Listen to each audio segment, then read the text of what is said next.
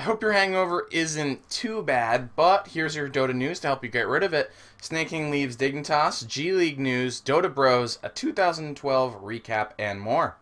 Your first pick for Dota 2 news, I'm WhatIsHip. It's the first of the year, and this is your first Around the Fountain for 2013.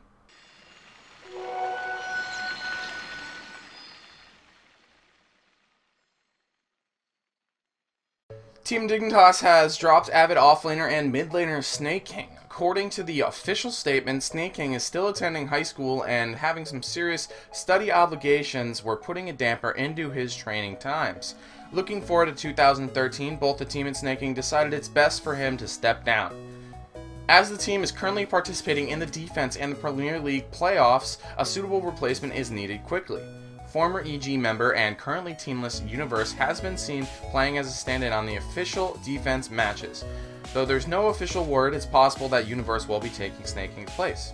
With all that said, it's still unknown what this means for Snake King's future in competitive Dota. He might be back after finishing up his studies, only time will tell, but you can bet on us to give you the news when it arises. Just a few weeks ago, the Dota Bro rating system came online. The website offers a ladder system for teams to play in a competitive environment outside of the normal queue. According to the site, over 9,000 players, I swear that's the actual number, have already registered, and the service now holds over 600 full teams.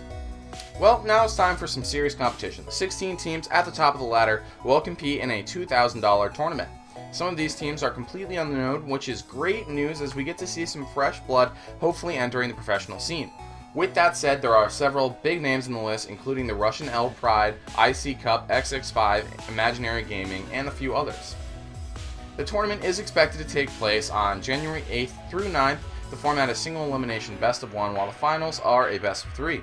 We wish all the teams and this new service the best of luck. G League still going strong as we enter 2013. Group A has finished, and it was DK to finish at the bottom place and get eliminated. LGD International will proceed to the semifinals as LGD China and For Love will compete in the round of 6. In Group B, we've had 3 2-0 matches so far, Tongfi beating MUFC Vici Gaming, losing to MUFC IG and Tongfu. Vici Gaming is eliminated. We remind you that again, the matches will be continuing every day. The group stage will finish on the 2nd of January and the finals are scheduled for January 6th.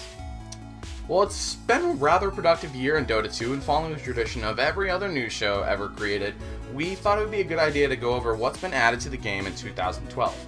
Now, please remember that this isn't a complete list, and there's a metric crap ton of things that were added.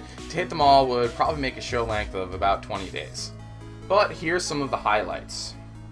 We've added 31 new heroes to the game, 35 if you count every Meepo, 5 major patches with 7 minor update patches, 2 holiday-themed events, 6 new items, a single draft and reverse captain's mode in private games, a profile page was added along with Steam avatars, the hero performance bar, a new dashboard including a new game HUD and customizable hero selector, and a little side note, who could forget the pages of complaints over the hero wheel?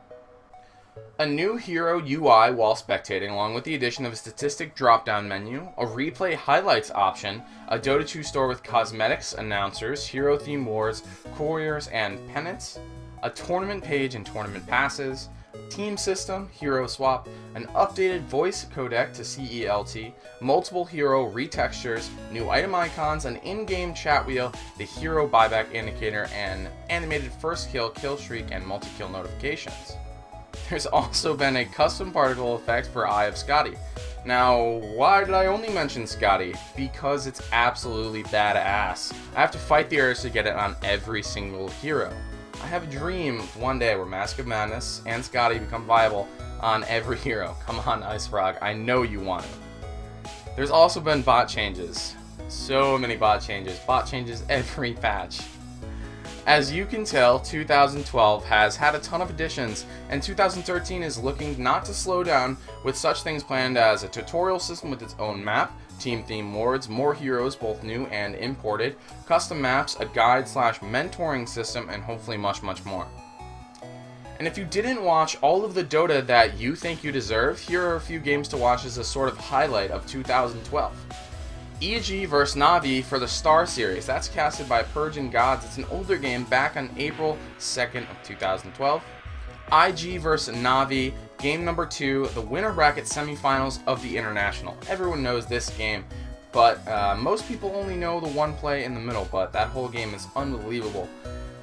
LGD versus DK, game number 2, the G League group stage match. That's cast by Beyond the Summit. It's a pretty new game, and it's really, really awesome.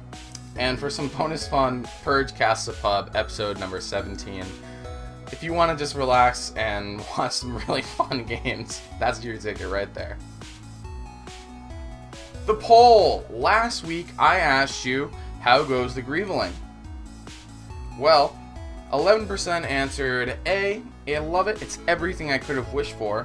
B, it's nothing like Dariath, 22% of you said that. 43% said, I would play it, but it's horribly unbalanced and random, so I ignore it. And 22% says that you don't care about modes, only serious Dota for you. This week's question, what will happen for Dota 2 in 2013? A, Dota will be officially released sometime during the next 6 months. B, 1 million players by the end of the year. C, all heroes and modes from Dota 1 in the next couple of months. And D, what we all hope for, all of the above. That's it from me. Let me just say it's been a pleasure delivering the news for the past year. For more updates, please subscribe, and we'll be bringing you more content right on this channel. You can subscribe here or here, depending on where you're watching this video. And I'll see you next time. This was WhatIsHip, and you were watching Around the Fountain.